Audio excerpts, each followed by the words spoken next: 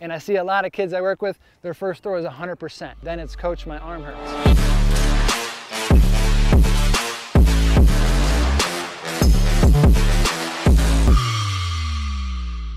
What's going on, guys? Coach Matt at YouGoProBaseball.com here with the man Nick Shaw, former Brewers Middle Infielder. In this video, we're talking about an infielder's throwing routine. Nick's gonna take us through his whole warm-up routine and kind of what he does to get his arm loose and build a stronger arm, build a better arm, more accurate arm. So stay tuned for this, a lot of good information. Nick is actually the creator of the baseball box. It's a monthly subscription box shipped directly to your doorstep. So if you got a special ball player that you want to take care of, check out the link below, thebaseballbox.com. Really cool stuff over there.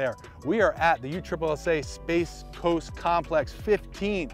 Beautiful turfed out fields here in Viera, Florida.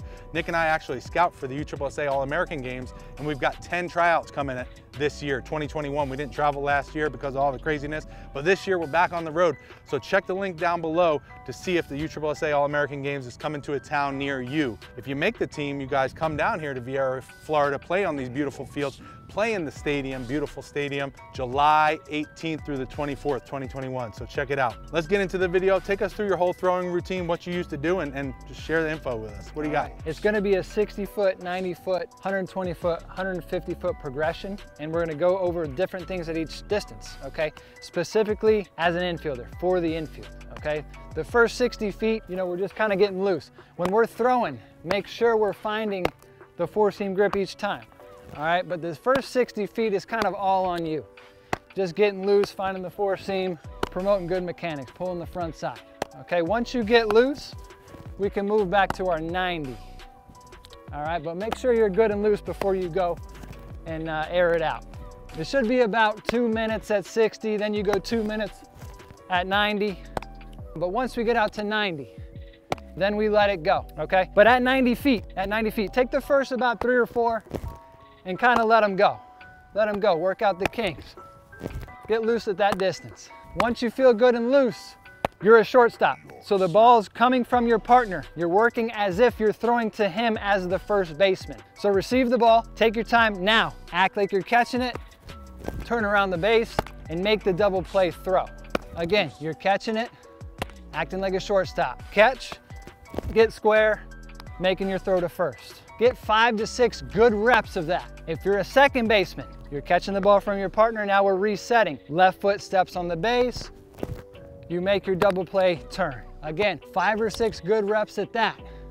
Catching the ball, left foot lands, right, left, making your throw to first. So you're working your double play turn. Again, if you're a first baseman, we're here following the glove, making your double play turn.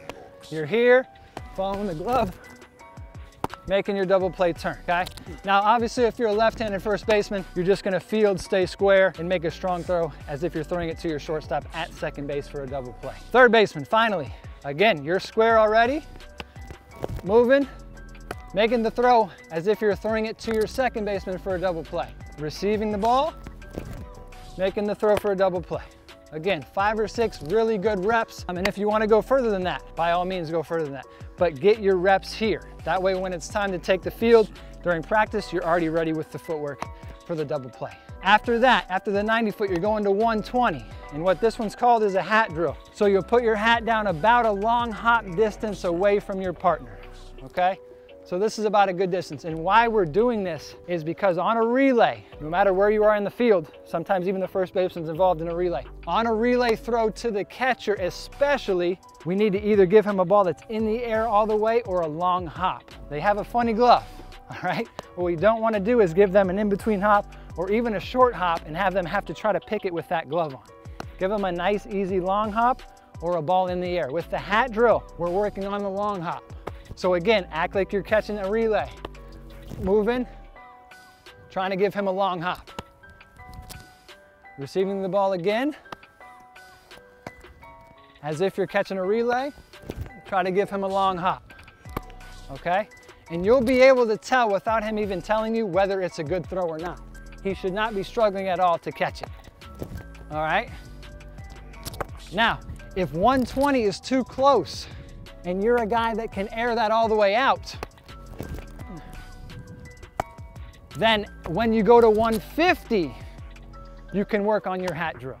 okay? But you need to know, and you're gonna find out during your throwing routine, you need to know what distance away from the catcher can I make it all the way, and what distance should I throw him a long hop, okay? If I'm 180 out, I do not need to throw a ball with a bunch of arc to try to get it all the way to him. I need to throw it on a line to try to give him a long hop. After that, if you end at 150 with the hat drill, go further to 180. If you end at 120 with the hat drill, go 30 more feet to 150. And at that final distance, you're really moving your feet, driving your legs, and making the furthest, strongest throw you can. This is an infielder's throwing routine that you can use to improve your game. How often were you doing this? I don't know if you mentioned that or not. I was doing this every day. Okay. Every day, every time I warmed up, this is the routine. Did your arm ever bother you, hurt you at any point in your career? And if so, I guess I can see the answer is no, but was there anything else that you were doing to keep your arm strong and free from injury? So I stretched a lot, and I had a shoulder program that I did with 5-pound weights, and I would do the shoulder program every single day. On top of that, I would stretch. I was a big guy that stretched a lot. So I was always stretching, even if I was in the field on defense, I was always stretching.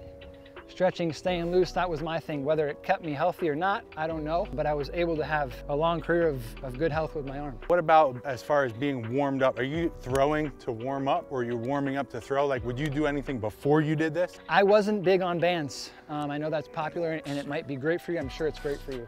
I didn't have bands when I was a kid, so I would just grab a ball in the first 60 feet or so. Nice and easy, I would warm up that way. That way, after the 60 feet, I was ready to throw. And before that, obviously you're not doing bands or anything, but are you doing like some running or jogging or stretching or anything of that nature? Yep. Or are you just coming out and grabbing a ball and warming up that way? Always warm up before. That's a great point. Stretch. Whether you're doing high knees, karaoke, get the blood flowing. Get the blood flowing before you come out here cold and grab a ball. And I see a lot of kids I work with, their first throw is 100%. Then it's, coach, my arm hurts. Warm up, get the blood pumping, okay, before you go and grab a ball or do anything on this field. A good warm up is a must. Well, there you go. There's your infield throwing progression, throwing tips, throwing technique, whatever you want to call it. Great stuff. I like the hat drill. That's a really good one, especially when you're working on those cuts or the plays at home, throwing, especially from an outfielder, throwing to third, throwing to home, making a nice tag, even from the middle infielders being the cutoff man, making that throw to home or whatever it is. So really cool information. Sorry if I'm repeating you. I was way out there. I couldn't hear everything you were saying, but great stuff. Guys, Nick has his own YouTube channel now, so I want you to go over there and subscribe to his channel. He's got a lot of great information that's coming out real soon, so go over there and subscribe. I'll leave the link below where you can do that. Also, again, just to reiterate, if you guys are interested in trying out for the USSSA All-American Games, link is down in the description for more information. Thank you guys so much for watching. If you got any questions or comments, hop down in the comment section below. Nick and I will be happy to answer them for you. Thanks, guys.